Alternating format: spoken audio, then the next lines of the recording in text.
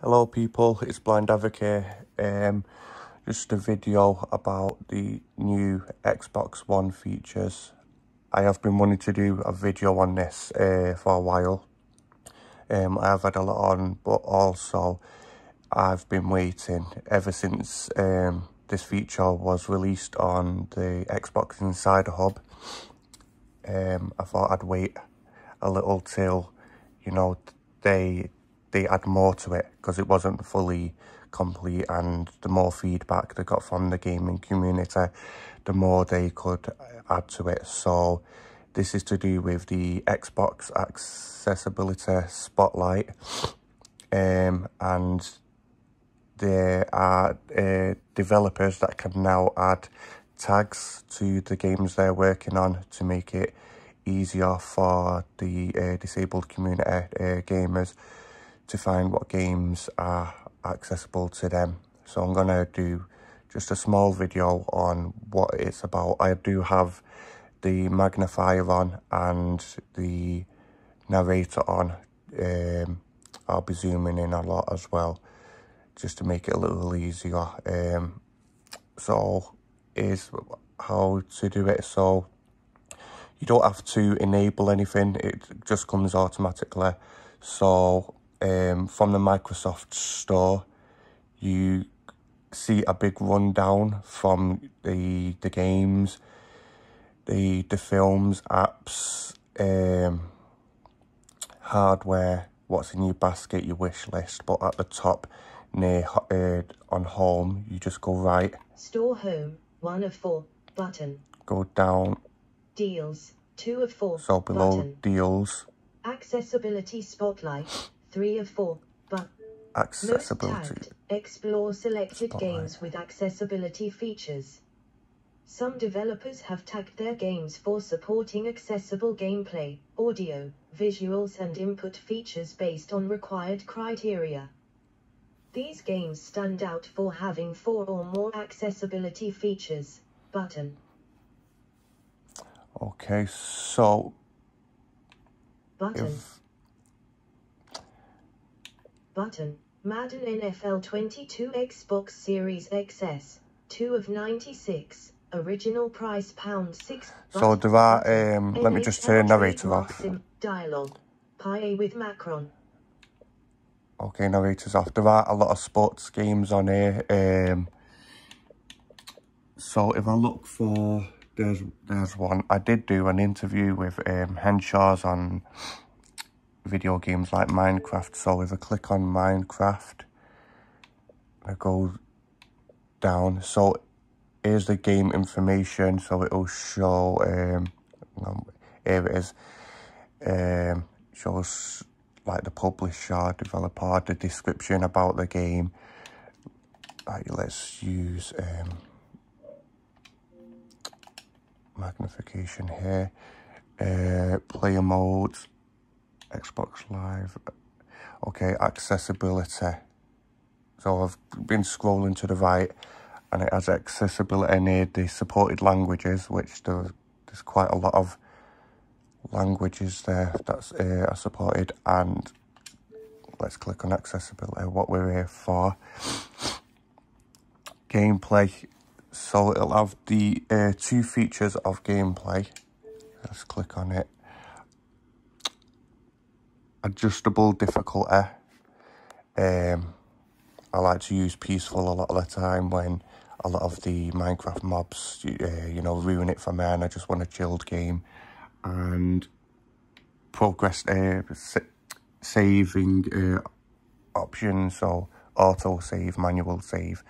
I do prefer manual saves, because you could be in a sticky situation and then it auto saves, you load it back up, and then yeah, it's hard to get out of that.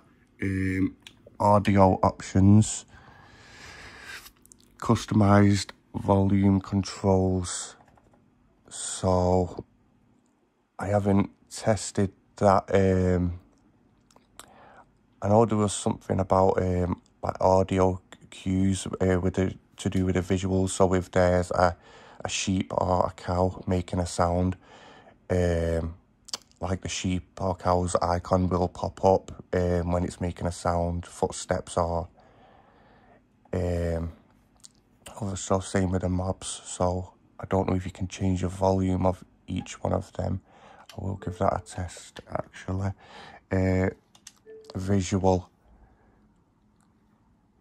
colour options, which is good. I am also colourblind, other than having Lieber's hereditary optic neuropathy.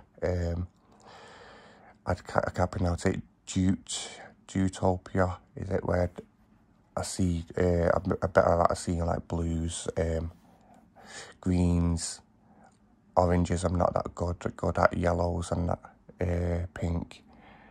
And steady camera, yeah, like a steady camera. Motion, anything to do with motion blur or camera shake, I don't like, because it distracts me. It will take my my eye off the what's like my aim, what to do, objective. I'm like easily distracted. So I'm glad that's a feature. And input, on input, full keyboard support. I'm not a mouse and keyboard, but a lot of people that use PC or laptops, anything, you know, they'd prefer that. Single stick gameplay. I've never tried single stick gameplay. If anyone knows more about that, put in the comments to let myself know and other gamers. And we've got text to speech and speech to text communications. I've tried that. It's helpful. So that's them features on there, and we have some sports ones. What's this? Is this Madden? American football game. Let's see what this supports. If I can find it, where is it? Okay. Where's accessibility? No, they're the reviews.